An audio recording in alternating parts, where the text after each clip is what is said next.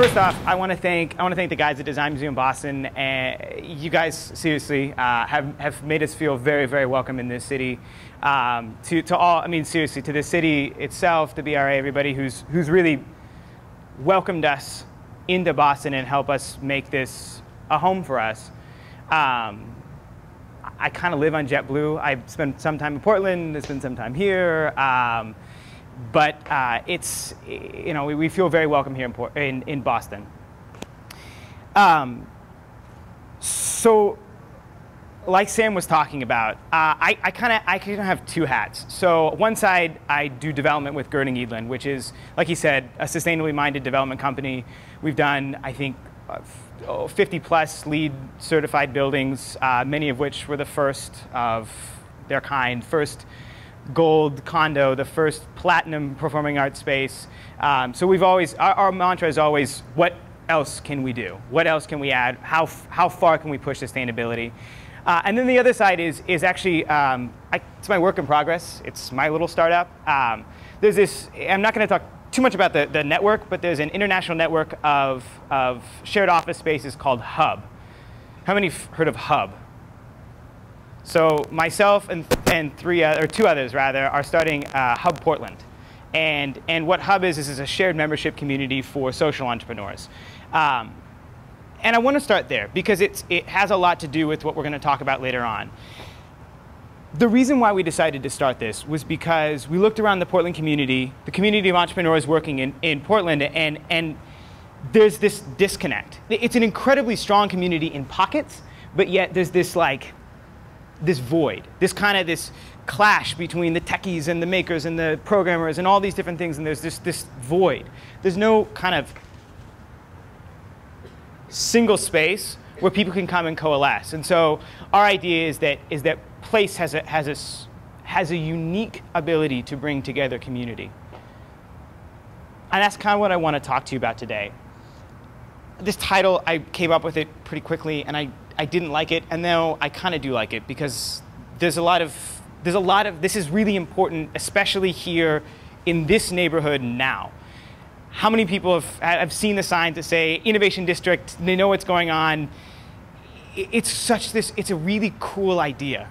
It's a really, really cool idea. And I work in San Francisco and Portland and Chicago and New York and DC, and I've never seen a city more supportive of the work of entrepreneurs, or at least trying to do something. And I think this is this golden opportunity where we can look at entrepreneurship and really drive it forward in a way that it could never possibly be in other places. It's such an interesting word, and I really want to dive into that. The word entrepreneur and what it is. You hear it. How many people call themselves entrepreneurs? How many people say I'm an entrepreneur? Fantastic. There are so many people who use that word for so many different things. And when you sit there and go, oh, I know what I do. I work my butt off trying to make things happen. We're hearing it in political speeches. We're hearing it all over the place. The two candidates running for mayor in Portland have a whole section on their website on entrepreneurship. I don't know I think people have a vague recollection or a vague idea of what it is, but I think in many ways it's become muddled because it's such this focus right now in terms of how are we going to move our economy, how are we going to change, and this changing workforce and this changing thing, it's been ascribed to generations and all these different things. I think that word is losing some of its meaning and losing some of its value. And I know this is super dorky, but I went old school and went towards the definitions, but there's a point to it. The point to these, I want you to notice a through line. Thank you, Wikipedia. A person who organizes and operates a business taking financial risk to do so. I want you to notice two things. Risk, which is obviously an inherent portion of entrepreneurship, and a person. Similarly, Merriam-Webster, one who organizes, manages, and assumes the risk of business or enterprise. One, risk. Now, this next one is actually my favorite. It reminds me a little, it's very Shakespearean.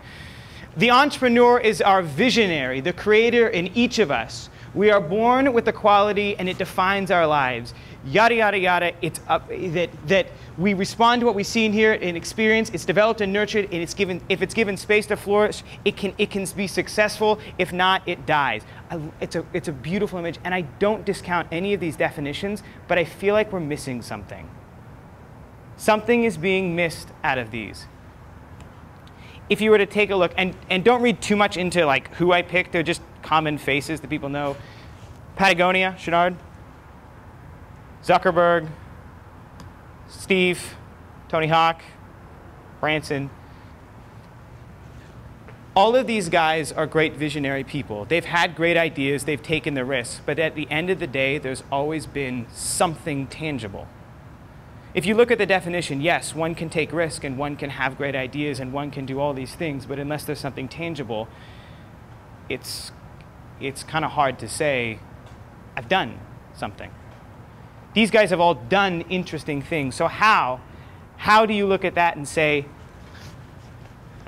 ideas must come to life? In order for entrepreneurship to really work, ideas need to come to life. Something needs to happen. Something tangible needs to happen. So in that premise, how does this gentleman, who probably wrote over there, how does he become an entrepreneur? Let's break it down somewhat mathematically. Idea plus risk plus hard work equals product or business. I know that's very simple, and I know that's kind of a soft way to describe it. But if you were to look at it that way, the idea plus the risk plus hard work creates something. Okay?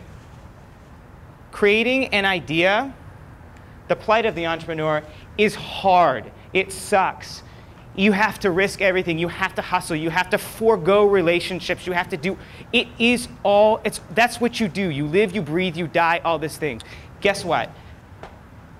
You're not alone. And as you look at those definitions and you see one, and you see a person, and you see all these things, guess what? It's not just you. It's not just about you. And I don't mean that, don't take offense to that. That's just the tip of the iceberg, to highlight it that way. Because guess what? It takes a whole lot of other people to make those ideas come to fruition. It takes VCs, it takes people to finance, it takes idea generators, programmers, co-founders. It takes supporters, it takes your mom, it takes ideas of the past, it takes people who came before you, it takes aspirational entrepreneurs, it takes a ton of different people to make these ideas come to life. So if you were to say, what is an entrepreneur? An entrepreneur is a person who takes risks, who does all these things. It is a person, but guess what? The product of entrepreneurship, if it is the coming to fruition of these ideas, an entrepreneur is only a piece of the equation. They may spark the idea, they may be a catalyst for that idea, but it takes a community of entrepreneurs to get to that end result. It takes community. It takes an entire group of people to bring this to life. Now, there are instances where one person does it, and that just, wow, good job. But for the most part, it requires a community of support to make things happen. You look at a place like this. In fact, this is pretty incredible. This is a place where you have that support. It's a community organization that helps ideas come to the surface. It helps them come to fruition. In other words, you're not alone, and that's a good thing. It's about community. This is where we start today. It starts with community, and I really want to dive into a piece of community that not a lot of people, I think not a lot of people look at. In fact, it's typically the background of it. I'm going to show you 4 images, and I want somebody to think about it as we go through these 4 images. Take a look and notice the through line. Kind of similar to where we are today.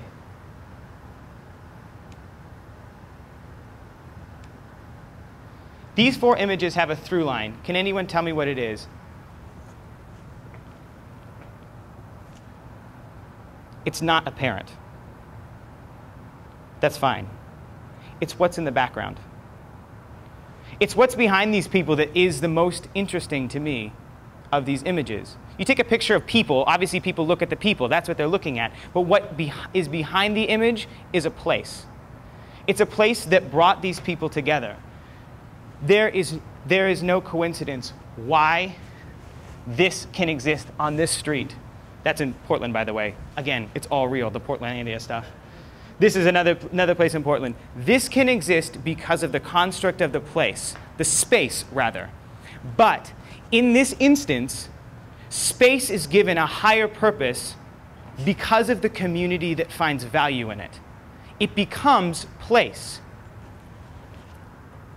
That's what I want to talk about today. The idea of place.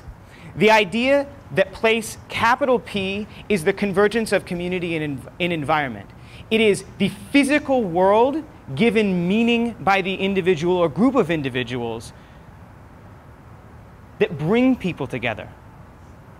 So if you think about community and you think about the premise that I set up in terms of entrepreneurship, if entrepreneurship is ideas coming to life, life needs community, community needs place. Place and ideas are almost on an equal level. You need to have place for these ideas to form. You need to have place for this to really bear fruit and come to life. Do you remember when you were a kid in like 8th grade and they always talked about ecosystems and they talked about birds and the bees and the earth and all this stuff, and this was like utopia? The synthesis of the physical place and community is that ecosystem. This up here is an ecosystem. And when the two come together in a way that just works, that's when ideas come to life. I want to talk to you about 10 principles. And this is when we go and we build buildings. And when I look at Hub and I look at the stuff, in fact, we're doing 2 projects down the street from here. One of them which will open in February called Factory 63. It'll be the first site of innovation housing. It's like, to me, it's the coolest project because it's this perfect synthesis of the way people are working and living today, with this open shared workspace, conference rooms, all this stuff. The main entrance, though, is on the inside, and the 2 exterior doors are just open. It's for the community. We'll talk about that a little bit later. But these 10 principles, this goes into exactly what we've done down there and exactly what we've done in other projects. This is the way we do it. This is the way we work to build the infrastructure for place to become place, for space to transform into place. These 10 things we're going to go through. First is build community. Actually, I disagree with this one. And I know, so it's a family company. I know my father's like, he'll kill me for this. I disagree with the way this is written. It should be build for community. When you build, it should have in mind the people who will work within and around it. That should be the only thing you think about. Don't get overzealous. This isn't a trophy thing. This is about the people. There's just no way to go about it. I want to give you an example. There's this district in Portland, which a gentleman who is here, he lived in Portland. He'll know this. It's in Cooch Street, very close by. This is called the Brewery Blocks. This is a project that we did back in 2000. This area was a wasteland. This was a place that nobody and their mom ever wanted to go to. I grew up there. I didn't want to go there. It was bad. It had pockets of light, but it was just this. If you wanted to score something, I guess that's where you'd go. This is an old brewery. And when this shut down, these 5 blocks were open. So we bought them and decided we were going to do some significant historic renovation as well as new development work. What's interesting about this is the combination of uses. So you have housing, a performing arts space, art institute, office, creative office with restaurants and whatnot, Whole Foods. That was the first Whole Foods in Portland. So you have all of these different things going on. And underneath this is the part I want to talk about. It's the parking garage, which I know is a weird thing to talk about, but the parking garage is probably the most unique thing I think we've ever done. Because the parking garage is actually 2.5 city blocks underneath this whole thing. And actually every single, except for this building, all of these buildings are serviced by one parking garage, which means everybody coming to every one of these things has to go through that parking garage. It means everybody has to see everybody. And while there's some private elevators, these 2 corridors are the main access points to where you come out. I know it's a corridor. It's a hallway, an outdoor hallway. Most people would say there's nothing important. That's the coolest part of this entire project. Because when you come up, it's not a super wide hallway. In fact, if we were standing there and you were walking down, we'd be about this far away, which is not too far where I would be like, oh, you're way over there, I'm see ya, but not like too close where we're bumping into each other. It's kind of like this perfect distance where I can have a nice conversation with you, or I can come up and say hi. So you get these conversations that start to happen, multiple conversations, and then pretty soon you get this pile up of people. And then that starts to spill out. Now, keep in mind, there's benches, there's coffee shops spilling into the street. So you've got all of these things, this like coalition of all these people in this one spot. And then these sidewalks are like double wide. So then people are spilling onto the sidewalks and then spilling into the streets, and cars are stopped and all this stuff. That, to me, it's this small touch, it's this small physical space that forces people to turn in and have a conversation. Build for community. That same community, create inviting spaces. Let's look at a couple images. That's that corridor. That's a street just up the way. That's every first Thursday. The streets are flooded with people. Those are independent artists throwing their stuff out in there. That street's shut down. It's a normal street. People driving it, gone. That has become a place because of its invitation. This is that theater. This is, during the day, this is a community hotspot. You can go and listen to lectures, you can hear readings, you can do whatever you want in the space. It's always open, it's always available to people. It's inviting, it's a place you want to be. PI, Portland Incubator Experiment. This is one of our big incubators. Again, it's flooding in the streets. This is White and Kennedy's world headquarters. Zombies love it. Create inviting spaces. Minimize your carbon footprint. Now, I know people say go green. This is our shtick. This is what we do. But I think go green, again, like entrepreneurs, it's kind of gotten watered down. When I say minimize your carbon footprint, create a building that's not going to last for 50 years or 75 years, that's going to last for 200 years or 300 years. I think Boston's probably one of the greatest places to look at that. You look at these buildings that have been here forever and ever and ever. Build for the long term. We have a project I was down in a district in Portland where we put in a biomembrane reactor, which what it does is it uses microorganisms to clean out the gray water, pumps it back in. That building is a closed loop system. We can be completely off the sewer grid, completely off the sewer grid. That building will last for hundreds of years. Minimize your carbon footprint. Connect buildings to people and nature. So if you're going to create a building that's sustainable, you need to help the community understand and be part of that conversation as well. Connect them to nature, connect it in the building, connect it around the building. Encourage transit alternatives. I don't need to explain this one too much, but you build in cities for a reason. Be close to public transit. Transit scores are godsend. Craft the first 30 feet. Now this is an interesting thing. If my introduction is here to a building, the facade of the building doesn't stand alone. The first 30 feet of it is what brings you to the front door. Craft the first 30 feet. If you want to create inviting spaces, start from the street level. Inspire communities with art and design. It's both a point of conversation and it's a point of reference. It's a place where you can stop and have a conversation. Likewise with design, design should facilitate lifestyle. Make that part and parcel with space. This is a project we did in Portland where you've got this great ceramic piece. And this is I think this is one of the most successful lobbies we ever did because you've got kind of a similar setting where everybody comes up from the same garage. And it's like this bottleneck. Everybody stops there to talk. And it just becomes the place to be. Make 20-minute living real. So 20-minute living is a concept that we have where within a 20-minute sphere, you should be able to live, work, learn, and play. Now, likewise, 20-minute living is not just the people around you, it's yourself. You need to be part of a community, you need to be part of that 20-minute life cycle. So the idea is that if I work, I can get to where I need to within a 20-minute period, vis-a-vis public transit, vis-a-vis walking. I can get to coffee, I can get to restaurants. Place making requires selection, requires where you need to go in a certain spot so that this can be part of it. Integrate schools and neighborhoods. It's kind of like this, having conversations. The ability to pontificate and have conversations should be part of the culture of the place. Integrate your neighborhoods. You can't do it without them. Protect symbols that matter. History matters. Recognize that you are not the first one in this place, that you are the second or third or fourth or fifth, that this place has been here for a while. Recognize that there are people who are here who have been here for a long time, and they're part of the conversation as well. protect symbols that matter. So here we are. We're here in Boston, in the Innovation District, and we have a unique opportunity. To create place. The projects that we're doing down there, we're just part of the conversation, and we want to be a larger part of that conversation. Without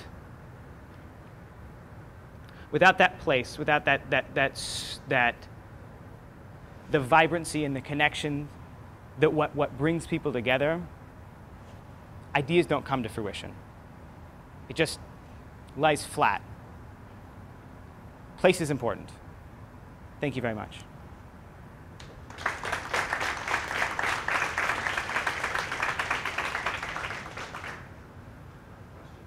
Any questions? Just make sure you repeat the question. Perfect. Yeah, we'll do. You want to talk a little bit about the InnoPods versus the B19 Rear, and do you see those being competitive? But I know people look at Boston and they say, oh, New York, they're used to smaller space, and we're like people are used to smaller space in Boston. We're a little spoiled. We're used to big space. We're used to, and we don't like, we have a great transit system, so, and we have water transportation coming. We see a lot of folks in Fort Point or Van Pier that live in East Boston, where you have more space. What do you see happening with Factory 63 and 319A Rear? Do you think people will move from Factory 63 to 319A Rear with a chance to have a larger space? I think, well, I mean, for the types of spaces that are in Factory 63, which in all actuality, I've heard micro, this and that and the other thing. They actually aren't ridiculously small at all. I mean, they're in the 500 to 550 square foot range, which doesn't matter. I mean, I don't know what you're living in, but that's not, I mean, like, we're pretty used to that. And like you said, I mean, it's kind of a difference. I don't think people will move from one to the other simply because of the conceptualized nature of Factory 63. The coolest part about Factory 63, and it's like the reason why it's the smallest project we're doing, but it's like my favorite one, which is, I spend far too much time on like the littlest project, but it's because 90% of the units are innovation units. So the whole pitch, the whole idea, I mean, basically you create almost like an incubation environment. So it's more of a conceptual lifestyle than anything else. And so the difference between, it's going to be a pretty stark difference between the two, just by virtue of space and the way it's programmed. I guess I didn't really go into this too much, but like the ground floor space here, this will all be shared office. So this will be the main access to the residents. But everything else is going to be all open. And then you've got this, which is the Design Innovation Gallery. We're going to have curated events and whatnot within the space. So it's just a whole different lifestyle between the two. So maybe if somebody wants to change a pace, but I guess that's my 2 cents. Yeah. How do you think, I like your ideas about the 20-minute life cycle. Yeah, of course. In cities such as, let's say, Boston, there's already a good infrastructure for that because it was created before the car. Yeah, of course. So you have a tight community. It's more like a European city with older infrastructure. So how do you think you can implement, or what do you see, like, let's say, for the rest of America? Of course. How do you actually create that? Of course. Even though the car's already there and you have strip malls, you have, it's more of a disconnect. There's not as much a strong sense of community in places like that, or even outside of the loop here. How do you do it? Totally. So his question's about how do you expand that model to places where there's sprawl. I mean, where it's not as tightly compact. I mean, one of the reasons, I'll tell you first to answer the question, we target cities like this because it makes sense. It's walkable, it's livable. I mean, it fits our MO and it fits the type of work that we do, certainly from a sustainability standpoint. And Boston is, I mean, I can walk across the city in 4 minutes. It's like the coolest thing to me. But that's something that there's a lot of conversations about. It's a lot of conversations that I've been having with a ton of people across the country, because you're right. I mean, if you're going to make the claim that you should build for 10, 20, multiple generations, you can't abandon what's already there. And we have suburban neighborhoods, and we have that.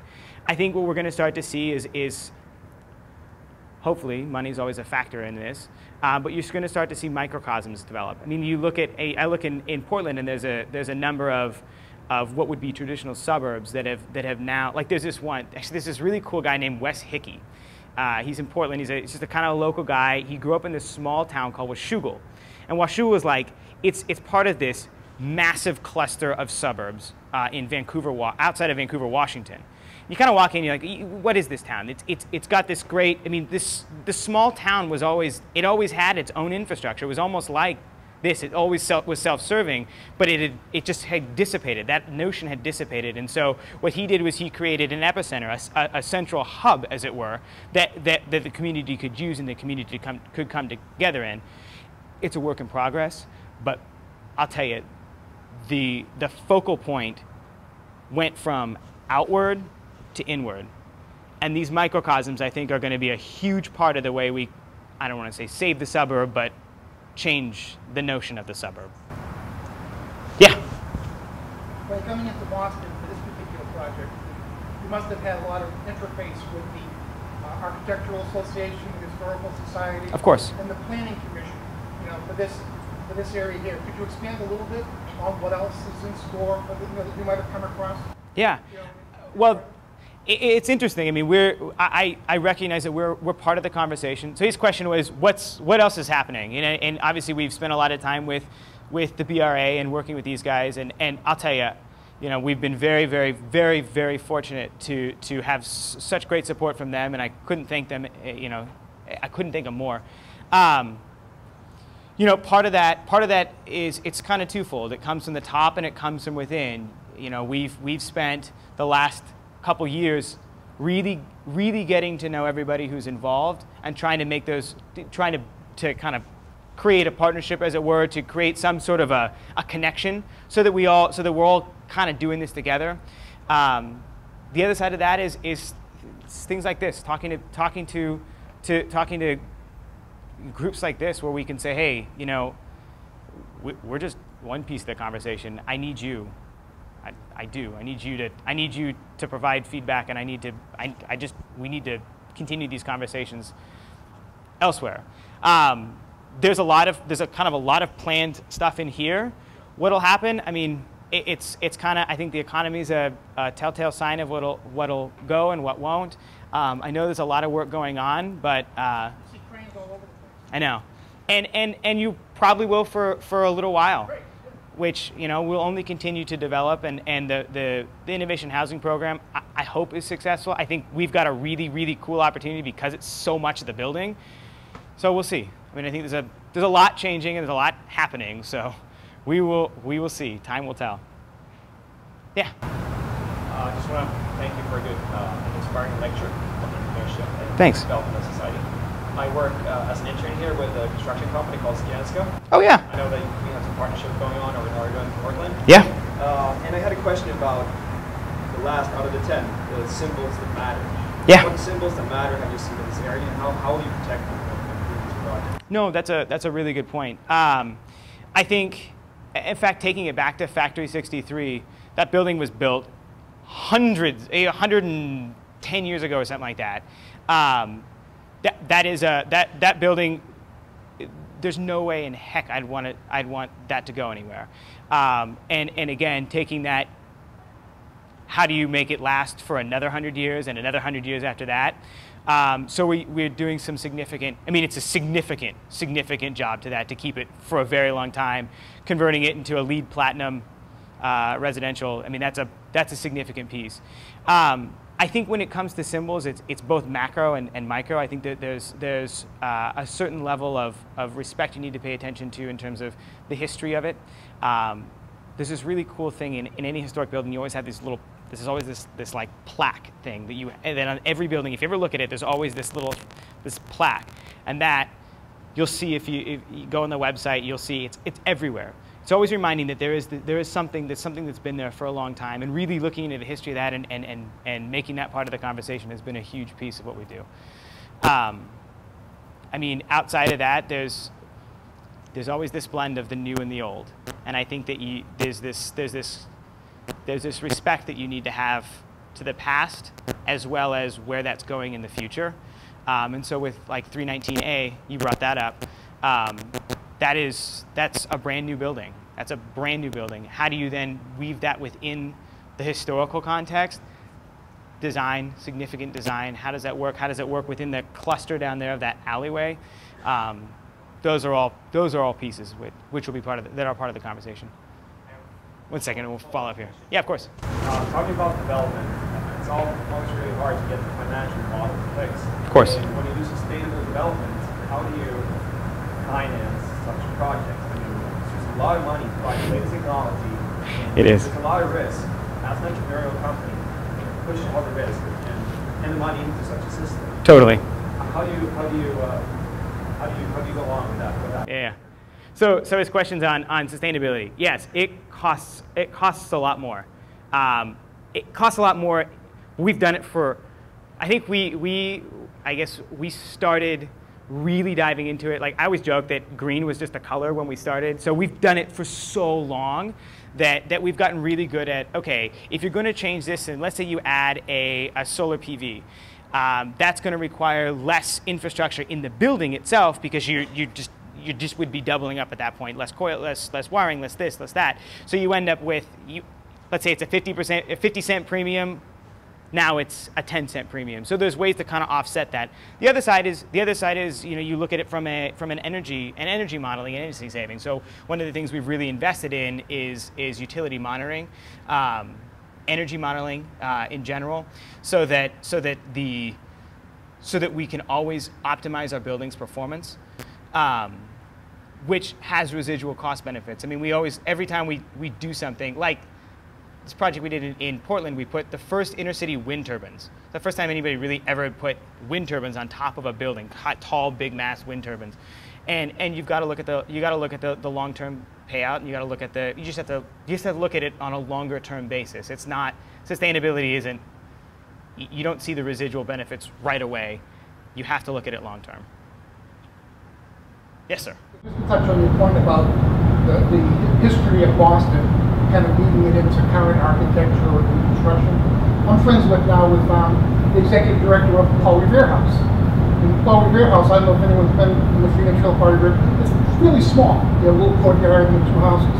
Well, they purchased the building that abuts the back of the courtyard for a few $1 million. It came available, they raised the money and did it.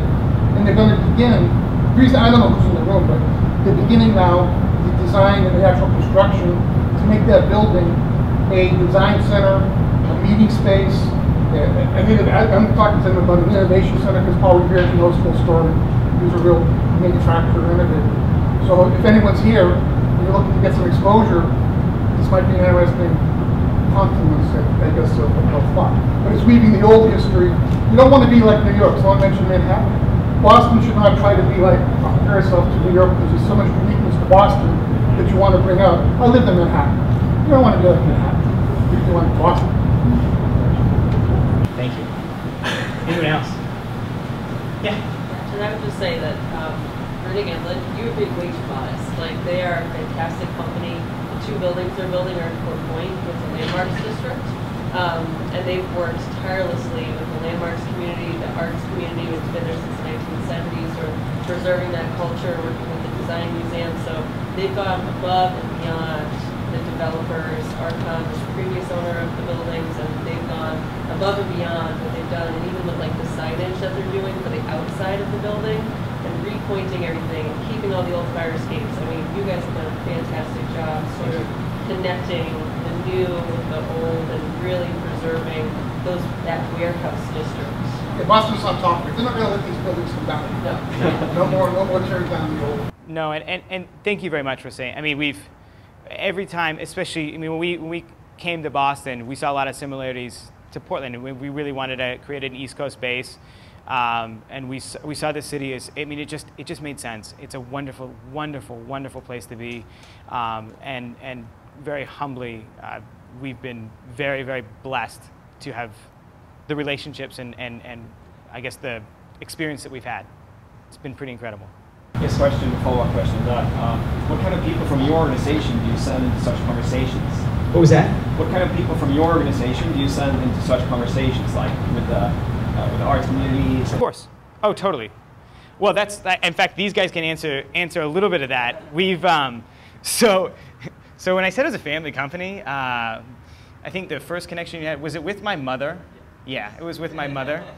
But we're a really small organization. There's we do a lot across the country, but we're like 20 some odd people. We keep it really small. We keep it really tight. We've got a great working relationship. So people like myself, I do all of our East Coast. So all of our East Coast markets, I kind of follow and track and work in, finding deals like this and putting them together. And at the end of the day, my job may begin with a piece of property that I think has a lot of potential for the stuff that we want to do in our mission. But my job doesn't end there. It ends. It doesn't really end, actually. It just keeps going. It gives opportunities like this to come and talk, and that's the kind of people. Yeah, my mom and a woman named Ann Hudner, they've spent tireless hours with these guys, really working the community, and getting to know people. I've had the privilege of spending time with guys at Boston World Partnerships and all these. It's just fun to sit down and have the conversations. It's just so much fun. Yes, sir. How do you integrate the shared social office spaces? You're entrepreneurial. Yeah, totally. So one of the things, and this is something we've seen. I've seen, certainly it's been a downfall in Portland. It's just generally, if you look around, this is actually a perfect example of it. It takes curation. It takes curation and long-term curation. And so we've been working with these guys on that. See if it's still up here. Like this wall. Well, this is obviously like everything moves out of the way and you get this open space. So we'll have events in there over the next, I don't know. We open in November, so we're going to have events in there from November till I don't know when. We'll just it's going to keep going. But at the end of the day, it's a community-driven space. I would hope you'd show up and do something and have a talk. Or it's for that. It's supposed to be open. It's supposed to have. I don't know, it's supposed to be for the community, both within and around. The idea is that you've got this really cool concept, this innovation housing deal, which I know there are people who say a bajillion different things. I think it's I think it's got a lot of legs. I think it's got a lot of ability, especially in this context where it's so tightly packed that people can really start to connect and really start to as we talked about, really start to bring these ideas to fruition with the community within, as well as on the outside. So I think it begins with curation. It's going to take time to continue to develop, but I encourage everyone here when we open to spend time down there. It's a space for you, so enjoy. Anything else? Yeah. So you talked about the 10 tenants that your company has. Yeah. So what would you give us as a community of entrepreneurs as like the prime directives to achieve this coalescence ecosystem individual? Of course. I think it's interesting because you always see this divide between people who build things and people who inhabit it, and I think that's not how it should be. I don't think that's how it should go. I think supporting the leaders like Sam and like Derek, everybody at Design Museum, guys here at Mass Challenge, keep the connections going. Keep. It's going to be about connecting groups. It's going to be about having those conversations with one another in order for this thing to connect. In order for the web to kind of gel. It's going to be about making some noise on space. It's going to be about connecting together. That's going to be one of the biggest things that we're going to need in order to make this district a success. It's not siloing ourselves. It's not saying I'm here and I'm there and I'm here and I'm there. It's about saying I'm here, but I'm going to share. We're going to share together. We're going to work together. Sorry if that's a little esoteric. Okay. Thanks, guys. Appreciate it. Thank you.